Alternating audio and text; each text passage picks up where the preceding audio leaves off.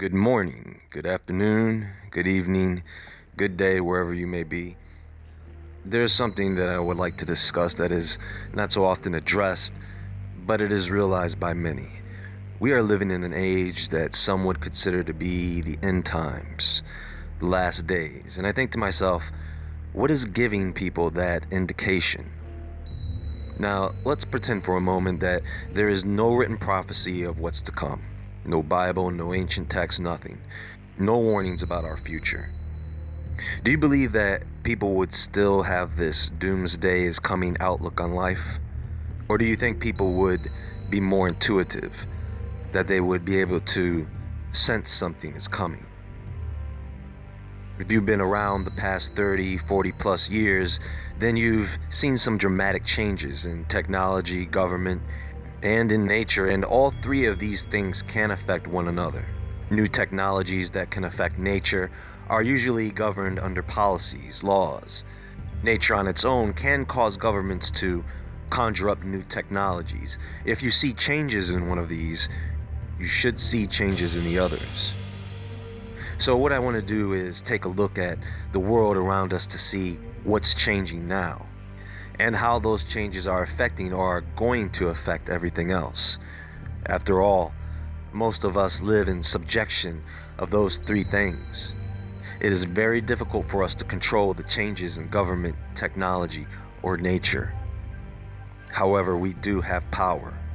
We can adapt, influence, put good people in the right positions. It is just when something sudden occurs in one place, we have to ask ourselves, what caused that change? And what did that change affect? And this is the time we should take a step back and look at the whole world, for what we see may be a revelation.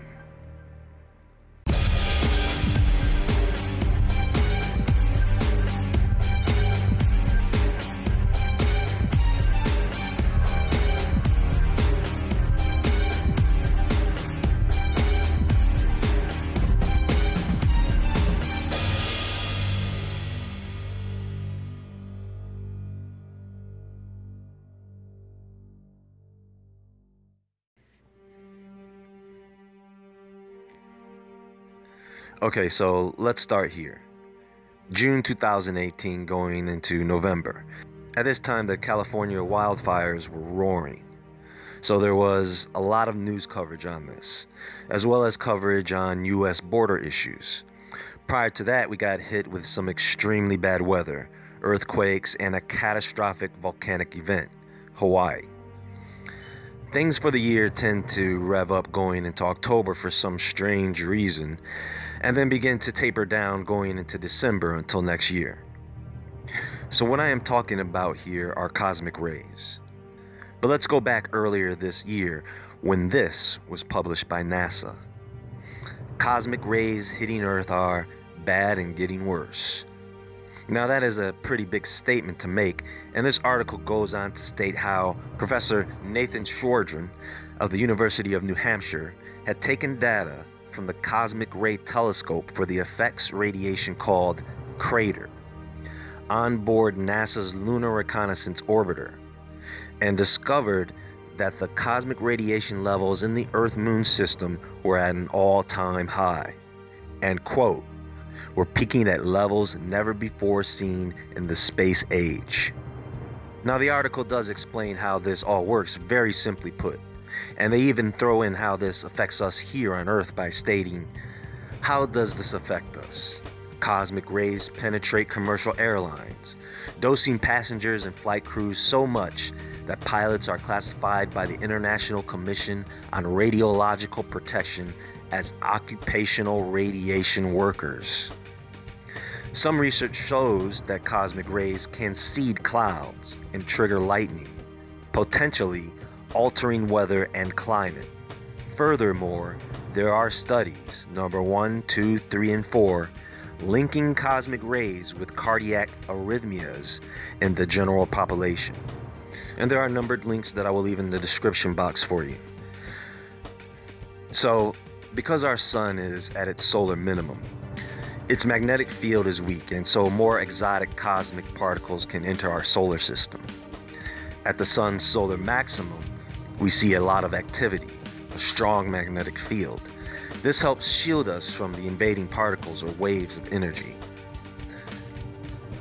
What the sun does is, at its solar maximum, it produces a heavy amount of sunspots. These are areas of reduced surface temperature on the sun's photosphere, so they appear darker, and they are formed by a concentration of magnetic energy in areas of the sun. Now, these sunspots can erupt waves of energy particles in the form of coronal mass ejections, solar flares. If the sunspot is near the central meridian of the sun aimed at us, then those mass ejections of particles can wreak havoc upon the Earth. A solar wind is a mass of energy particles that constantly stream off the sun, and the solar wind's strength, speed, and type of particles it carries varies. And it varies as the sun goes from solar maximum to solar minimum. That energy coming off of the sun would be a great threat if it wasn't for our magnetosphere. But those solar winds, as they reach the edge of our solar system, deflect incoming cosmic particles due to the strong magnetic forces of the particles in those winds. So because the sun is in its solar minimum phase, we may experience more high latitude blocking. See, during the winter season, the cold air regions, such as Greenland and Canada, develop these cold air masses, which can move southward into northeast United States and can get stuck there due to a block in the Earth's atmosphere, which is the effect of a consistent high pressure system in northern latitude regions. This also contributes to us going into a predicted El Niño weather pattern this winter. Now, what we can see collectively from all this is a shaking up of things. So there is a greater interest in it. There is a reason there's a great interest these days in the study of Mars, space, particle physics. There is a need for knowledge in these areas. The sun is a very good indicator and detector of what is going on out there in interstellar space because of its proximity and size in the galaxy. It can easily influence other celestial bodies, and it can be easily influenced by other large celestial bodies. Look at it this way.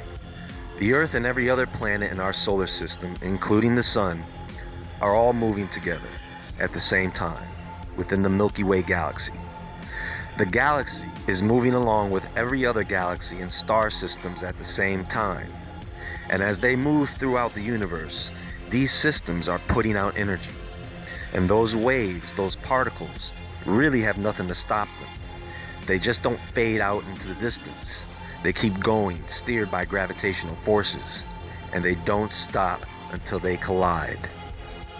These particles travel at the speed of light. So if you have anything in outer space that can produce light, and you are just now able to see the light emissions, you can believe that energy is coming in with the light. The neutrinos, the X-rays, the gamma rays, along with other exotic particles. And because the sun is at its solar minimum, it isn't shielding us as it should against these particles. We are very vulnerable at this moment in time. And it is important that we all understand this, because according to the model predictions, we have until about 2020 until the sun starts to come up out of its low activity state. So as we move throughout the galaxy with minimum protection, we move into a different part of space, where there are different objects. And these objects don't have to be close. People think that something has to be Planet X close to have any effect on us. No. All those stars you see in the sky at night, if any one of those blew up for some reason, we're going to have a big problem. And something like Planet X is nowhere near the distance of any of those stars. Hey, listen, we have to be cautious of the land we live on. We also have to be cautious of certain plants, animals, and people. We have to be careful as we travel our planet because some places are dangerous. And we often have to survive catastrophic storms, earthquakes, and we should also, because of space, because we live in it, with a whole lot of other stuff out there, yes, we should be paying attention to that as well. Folks, this is not make-believe stuff, and I get it. It is easy to forget about something you can't see, or really feel for that matter. But people are beginning to feel it. And soon, people will begin to see it affect their lifestyles. You do know that we are very close to the point where we won't be able to fly, meaning planes will be grounded if this influx of radiation continues to trend. For one, it may be too windy to take off, or the radiation levels may be too high to fly. And the Earth, at this stage, will be creating hellstorms.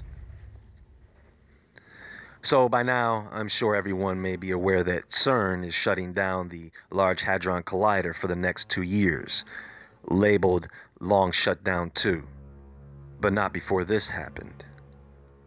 The idea here is, if by chance you were able to detect a particle from another dimension, I know, stay with me here, if you were to detect such a particle, then it would have a mass twice that of a normal atom in our world.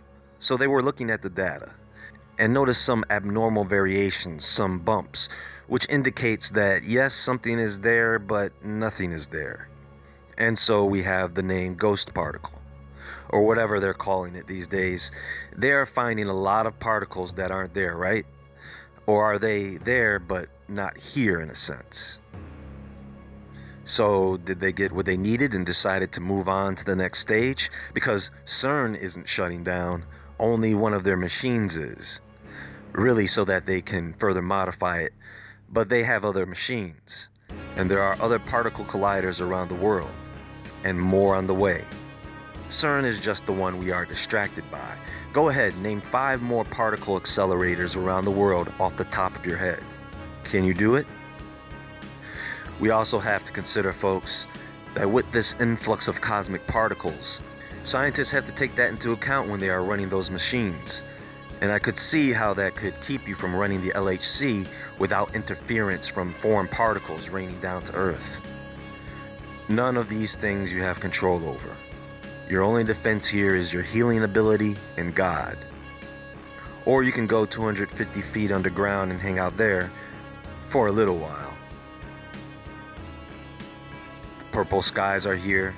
That's not normal. And it's not strange. That's radiation doing that. I'm the worst one to knock anyone's conspiracy theory, but we get too caught up with the threat of man. Some think that the government is behind everything. No, sometimes they have to deal with the same things we have to deal with, and this is one of those times. Thanos is out there, and he's coming with all 6 stones and a fresh gauntlet. What would you do? What do you think the government would do, or are doing? Do you think they would sit there like ducks in a pond? Should you? Shouldn't you be working towards optimizing your health? Shouldn't you be working on ways to move yourself into a location and home that has more solidity and resources? Shouldn't you be working towards improving your attitude towards other people? I feel more and more of us are going to have to keep our aggressions in check, as these earth changes can drive people into sudden manic rages. You think I'm kidding? Watch. I'm consistently discussing energy, particles, frequencies, beating this stuff into your head. We need to know this stuff. Or maybe that is just me. Maybe I just need to know this stuff. Maybe I should not take my time and energy to re-emphasize something as concepts on the law of attraction, because some people are just having a hard time getting it. It is beyond them. Maybe they need not understand it. Maybe they don't want to understand it. And maybe that is why things like Planet X and cosmic rays scare people away. They just don't understand. And you always fear what you don't understand.